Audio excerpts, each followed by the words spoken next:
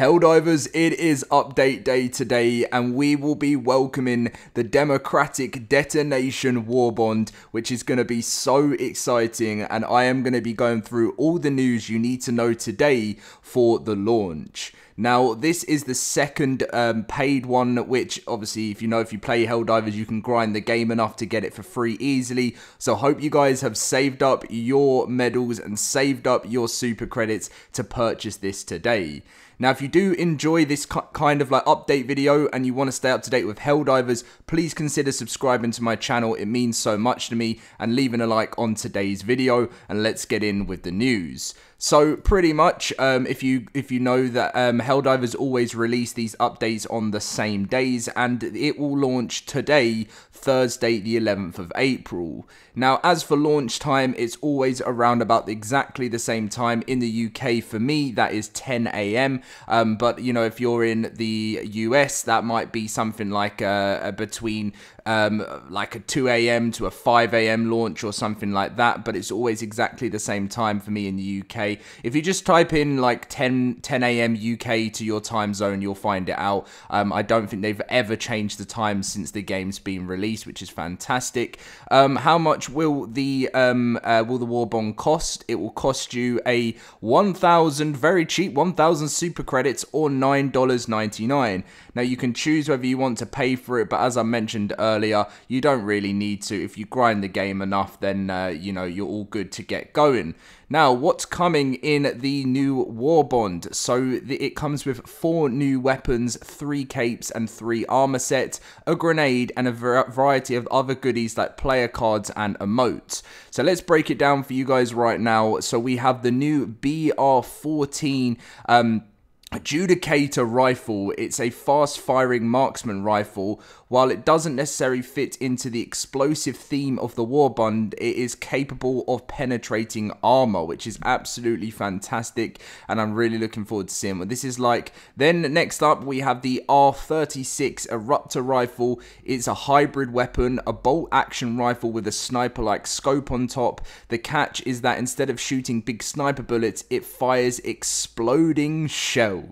It's definitely some form of exploding, hence the name of the Warbond, exploding weapons. And then next up, we have the CB9 exploding crossbow. Is exactly what it sounds like. This crossbow is that shoots explosives instead of standard bolts, which I think this could be very useful. I definitely think these weapons will be stronger against the bots, just because obviously we need more of that kind of firepower to take them down, considering they've somehow returned again.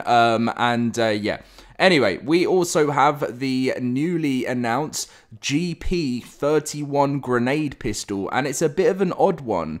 It's shaped like a pistol, and it looks like a pistol, but it shoots grenades instead. While this sounds amazing, there is a minor catch. You need to reload after every single shot. So you've literally got a grenade inside a pistol, which by the looks of things does crazy damage, but what you're going to have to make sure you hit your shots with it like any other grenade launcher.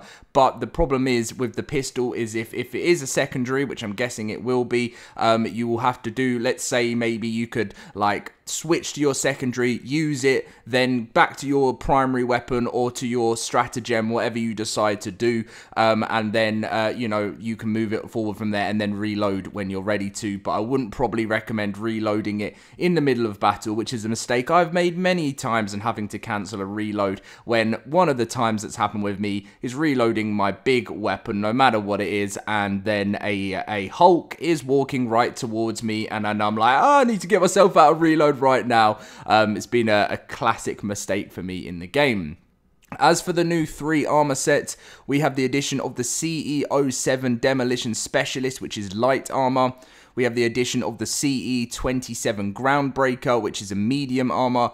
And then we have the FS55 Devastator, which is heavy armor. So I really like how now that the game's been updated a lot more over time, they've sort of fixed the light, medium, and heavy armor a lot more, and made it sure that the values of the armor actually make sense in the game, because beforehand they actually hadn't had, the values weren't correct, so they were all muddled up and mixed up, but now we're good to go.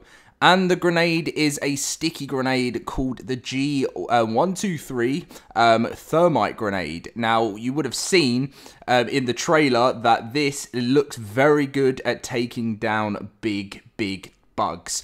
It seems very good with taking down, like, if you make sure you hit the right spot, it can like explode the giant bugs from inside, causing huge damage, and by the looks of things can even nearly take down one of them in one explosive. This is going to be a really fun day, guys, and I always love it when a new Warbond drops because it means a whole day of content to try out the new weapons. I'm fully loaded and ready for the game. And then something just to remember, that Warbonds do not automatically grant rewards. I know you will know this if you're a Helldivers like pro now, but like a battle pass in like Fortnite or Destiny, you pay for the right to unlock the items, but obviously if you know, these will never ever go away. Once they're here, they will always be there for you to purchase, because a lot of people tend to worry when a Warbond comes along that one day they're gonna, because you do get a little bit behind if you're not grinding the game constantly,